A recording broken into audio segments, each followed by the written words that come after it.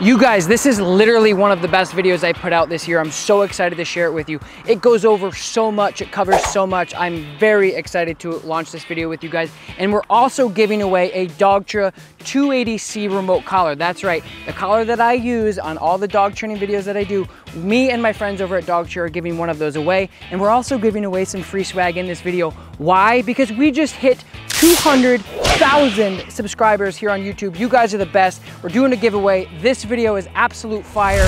Let's go. Now I know you guys are probably asking yourself, why is this video one of your favorites? It's with the German Shepherd, go figure, and this dog and this owner are disconnected in some ways. And a lot of people struggle with that disconnection. And that disconnection has a part to do with so many different things that people deal with. Anxiety, pulling on the leash, heel, relationship building. We're gonna be covering body language, how to reduce anxiety, how to reduce stress. There's so much, I don't know what it is about this session, but there's so much packed in it, and I'm really excited to introduce it to you guys. So let's just cut to the chase and get right into the video. Here we go.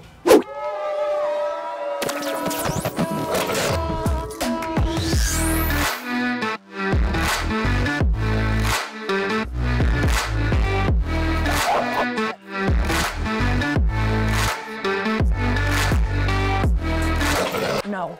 All right, so now I want to teach you how to develop a better relationship with the dog. It obviously starts here, but it definitely isn't fixed or ends here. It is, all of that stuff goes home with you. In the car, on vacation, at the house, outside, all of that stuff.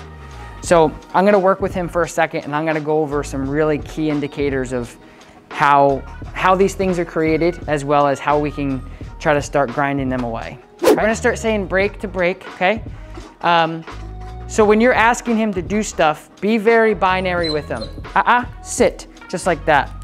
So remember earlier when you asked him to sit, and then he kind of outside, I think he got up, that's gonna become very problematic. So watch, he's a ticking time bomb. He's just waiting to get up. In a couple seconds, he'll start walking away and doing what he wants. And a lot of that is created through conditioning. He's been allowed to do that with you, therefore he'll do it with, anybody else. So you see mental and physical stuff. Mentally, nervous, nervous, nervous, nervous, nervous. The physicality comes up, his breathing rate starts going, and then boom, he gets up, and now he's gotta go to you. So if I let him go, he's gonna go right to you. So this is a very good behavioral case to really study. So what I'm gonna do, Diesel, sit.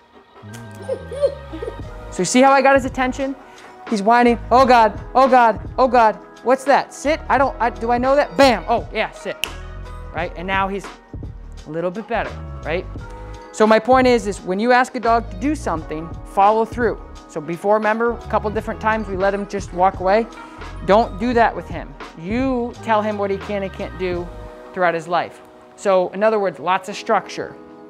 So Diesel, sit. Good sit. Good job, buddy. Good. Good. And again, just practicing this calm sit is working on that anxiety. It's also working on the obedience, but it's also working on the anxiety. Good. Okay, now I want you to work on that. Okay. Good, so put him back. So there, let's work on this. This is good. So we're taking something as simple as the sit, and we're reprogramming it. So the micro is he's learning the sit stay, but he's also learning how to live without you. Right. So that you almost have to force him to live without you. So this is stuff you want to do throughout the day at your house. So put him in sit. Diesel, sit. Sit, please. So just put him in a regular sit. Sit. Good. Now just tell him to stay. Stay. Stay. Yep. Good. Sit. All right, so let me help you here. So what you want to do is when you ask a dog to do something, you're really telling them, you're not asking them. So voice inflection, as you know, is huge with how you do stuff. Just like with kids, right? It's not soft, you're asking a question, right? So go to your room versus go to your room. So same thing with stay. So when you say Diesel, stay, he's like, me? That's exactly how you don't want to do it. So you don't want to do this. Diesel, stay, because you're basically click, click, click, click, boom, just like we saw back over here. So make sure when you ask him to do something, Diesel, stay. You move to the side. If he gets up, correct him. The other thing you should start doing is start to step away from multiple layers of reinforcements. So Diesel, stay, stay, stay, stay, stay, click. Boom, you boil over. Just be very neutral, because the more neutral you are, there's no expectation of anticipatory stuff. So we go stay, stay, click, click, click, click, click, boom, every time. So when you actually need him to stay, he's gonna go, right when you get here, I come. So just be, you may sit for 2 seconds, you may sit for 2 hours, but at the end of the day, it's me. So what does that do for you and your dog? Your obedience is great, but your relationship is better, right? Because he's like, I'm just gonna stay until you say. He's not looking at that like, you know, type stuff. Right, right. So ask him to sit again, and I'll walk you through it. Sit. Good. So the other thing I would do too, sorry, I'm not nitpicking, I'm just trying to help you.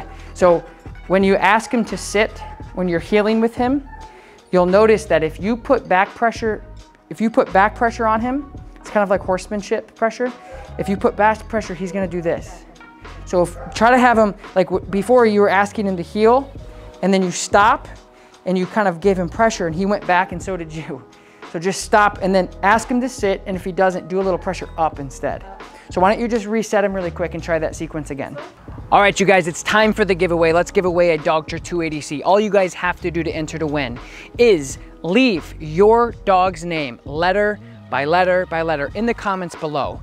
Like this video right now, subscribe to my channel if you haven't already to automatically get entered to win, and I'm gonna pick somebody within 48 hours. Ready, set, go. Sit. Pressure up. Sit. Good, good. But I shouldn't say it together, right? You mean twice? No, I said it together. I like put pressure, but I said sit at the same time. Yeah, what you want to do, good question. So what you want to do is ask first, and then any type of pressure you give a dog, whether it's this, this, or this, it always comes secondary for non-compliance. So you don't want to do it at the same time. I just noticed. Right, right. So great question, great thing to point out. Don't do that, because then it gets confusing to the dog. They're like, you're gonna correct me anyway, so I might as well just not do it, right? So great question. So it's Diesel, sit. If he doesn't, pressure. The faster you give the pressure, the faster he'll learn he's got to sit when you tell him. But don't, because the next question I get is like, well, what if it takes him 30 seconds? Well, I always tell people, like, we're not training robots here. We're not in competitive obedience. So you ask him to sit. If he doesn't, give him a correction. If he's struggling with it, then you can do another verbal, but try to say it once to get him to sit. Now that he's in a great sit, now try to do your stay again. So remember, don't ask, tell, sit. Sit. He's got his eye on the door.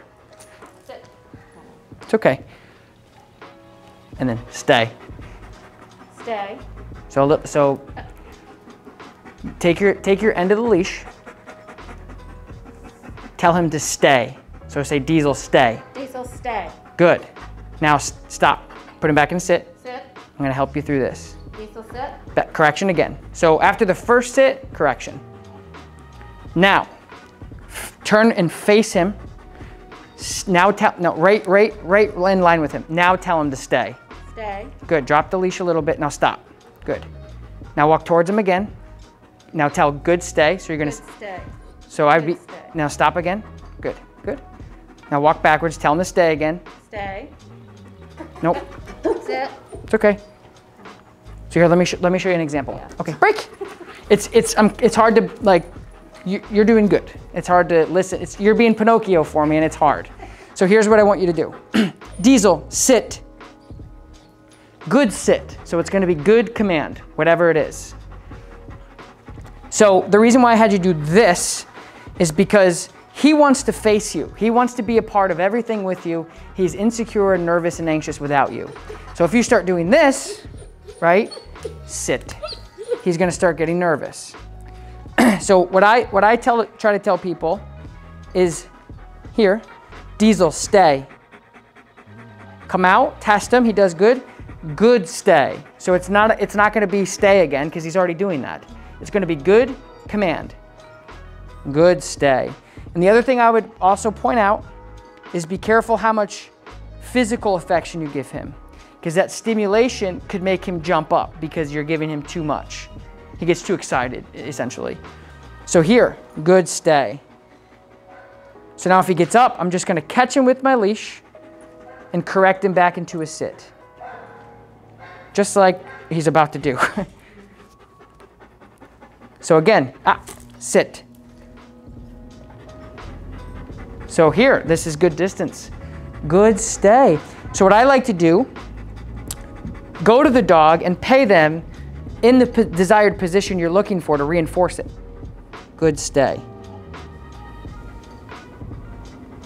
So that was like perfect. Not too much, but just good stay, bud. All right, you guys, giveaway number 2 with the new No Bad Dog Tom Davis signature series. Dog training is art on the back. I haven't even dropped these on any other platform. I'm doing it for you guys because we just hit 200,000 subscribers. You guys are the best. We're gonna give away 2 of these. All right, so all you guys have to do, screenshot this however you're watching, listening to this thing, and then upload it to Instagram on your story. And all you have to do is tag me and I'll repost it. And I'm gonna pick 2 people, and 48 hours after this video is launched. Okay, break. Yes, good job, big man. Good boy. So what I'm doing is very simple. It's just a matter of fact. It's gonna be difficult for you because you haven't done it like this before. So Diesel, sit. Good sit. Diesel, stay. Good stay, buddy. And then I could start advancing this by, so you wanna watch his body language. When he starts looking around, he's thinking about getting up. So be prepared. And again, we have 3 points of pressure right now. Verbal with voice inflection, physical, and body. So if he gets up, it's gonna go verbal, physical, body. Does that make sense? Okay, break. Good. So somebody came in behind him and he stayed and I broke him. So do you see how I'm doing the break? Very different from, so and again, it's like math class. Okay, yeah, 6 minus 6, right? And then recess, woo, kickball, very, very, very different. And it's the same thing with the dog. And the reason why that's so important for any dog, but especially a dog with anxiety, is because you're like, you gotta work. Okay, now you can do what you want. Okay, so I'm gonna have you try that again. Good. So basically what I do is, now slide your hand the other way, and I just hold it right there. So when you need to correct him, zoop, right up, you pulley system. So if and when he gets up, you go up, physical pressure, walk right into him. He's looking at me like, don't teach her this stuff. Physical pressure and then verbal pressure. Stay, okay. So just walk right towards him, again, good, and tell him good stay. Good stay. Good, now walk backwards one more time. Stay. Catch him. Sit. There, perfect. Stay. See? So once you start getting used to that and you match it up, walk right at him, correct him, and he got it quick. Good. So you don't have to pop him when you give him a break. With the break command, do this. So, and it's instinctual because right now you're used to kind of using the collar to correct him. But just when you tell him to break, what I do is I touch the dog and then I move away and I change my voice. So just like with punishment-based pressure, I'm doing, I guess, reward-based pressure, if you will. So I'm decompressing, I'm like letting all that go. So when we're healing and we're working, it's tight, militant, pay attention. Now when I do break, I go 3 things. I go boom, break, boom. So I move away, I high pitch voice inflection, and I touch the dog just to let him know like you're done. Okay? So that's one thing you can try, is just to like, because here's what happens is a lot of people will go break or even break. And so that kind of defeats the purpose of teaching the dog that we're entirely done with working at that time. So you change it like immensely to really tell the dog that something has changed. And so I go break like that. And so I break it down into 3 different things, but it's really break, super easy. So anyway, so whenever you ask him to do something, never let him, that's what's gonna create that anxiety. That's what's gonna create, because you have an animal, and no matter what, in the animal kingdom, almost every single animal in the animal kingdom is born and then help being raised by mom or dad or both for the majority of the animals out there. And so when they go to the human race and we go, do what you want. And with dogs, 8 to 9 weeks after the mom works so hard to teach them wrong from right, and they're very like, and then we go, you're free, do what you want. Here's a comfy bed, here's this, here's that. And then they go, well, this is different. right? And then we start to see, but what do I do? How do I do it? You're not going to tell me? I can do whatever I want? If we gave kids in high school, middle school, let's say middle school, 2 weeks to do whatever they want. The first week, they're going to be like, heck yeah, this is the best. The second week, they're going to be like, can I have this? When's dinner? They need that in order to survive, both mentally and physically. So we've got to remember that when you tell him to do something, it's got to be on your terms to release him. Everything. Okay, so give him a little break. We're taking our shot, bring what you got. We're going all the way to the top. We will hear the sound of 1 million people screaming our names when we're backstage. We'll play loud, surfing the crowd.